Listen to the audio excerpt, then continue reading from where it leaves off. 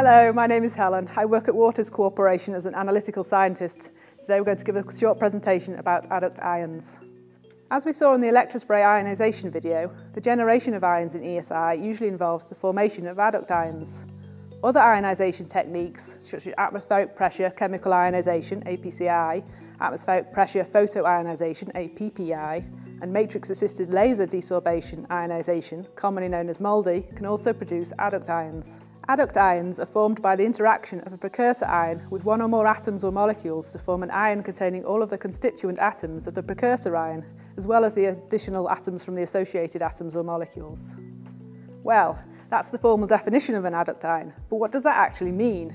Here we will look at the adduct ion formation process in more detail. Typical cations that can form adduct ions in positive mode ESI include hydrogen ions, also known as protons, that make singly charged adduct ions 1 mass unit heavier than the analyte molecules.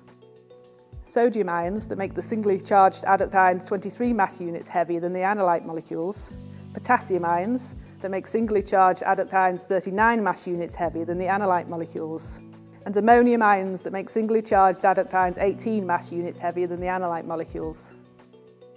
And typical anions that can form adduct ions in negative mode ESI include hydride ions that make singly charged adduct ions 1 mass unit heavier than the analyte molecules, chloride ions that make singly charged adduct ions 35 or 37 mass units heavier than the analyte molecules, depending on which isotope is forming the adduct ion, bromide ions that make singly charged adduct ions 79 or 81 mass units heavier than the analyte molecules, depending on which isotope is forming the adduct ion, and acetate ions that make singly charged adduct ions 59 mass units heavier than the analyte molecules.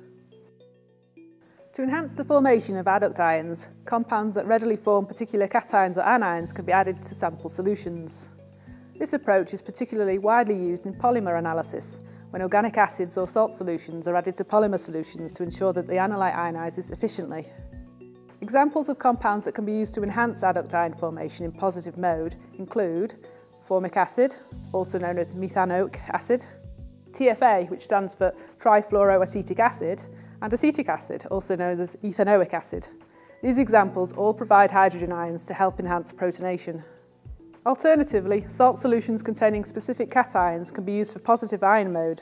For example, sodium tetrafluoroacetate or silver tetrafluoroacetate. Silver salts are particularly useful for some polymer analyses.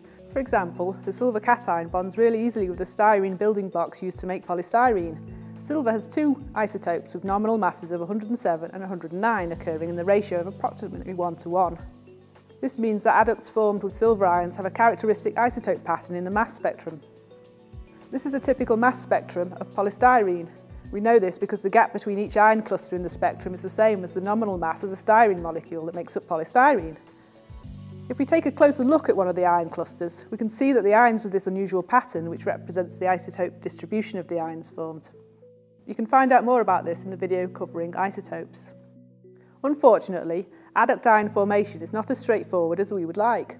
Sometimes adduct formation can be out of our control. For example, older glassware is often a source of unwanted sodium ions, so even if we added a small amount of acid to promote protonation, we might also see some sodium adduct ions formed as well. This is a full scan mass spectrum of a sample containing a compound called UV-TEX-OB, which is an optical brightener polymer additive. This is added to polymers to make them appear a more bright white colour.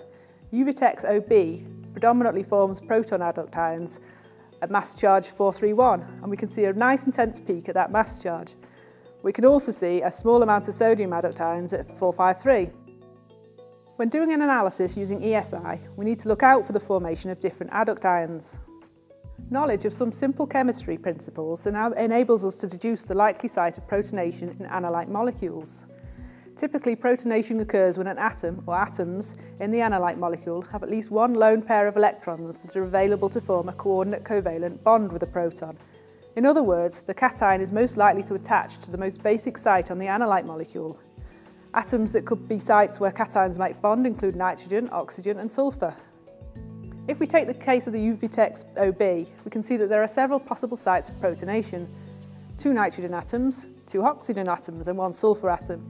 It is likely that the most basic atoms will be the site of protonation. So the proton will probably bond to one of the nitrogen atoms. The space around each atom can also play a part in cation attachment. So here, sulfur is unlikely to bond to the proton as it does not have a lot of space around it.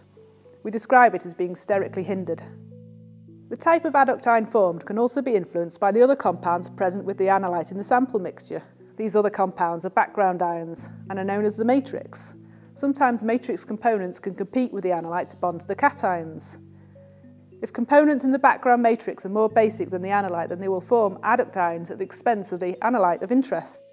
This means that we do not see ions related to the analyte, and we say the analyte response has been suppressed. This is known as matrix suppression.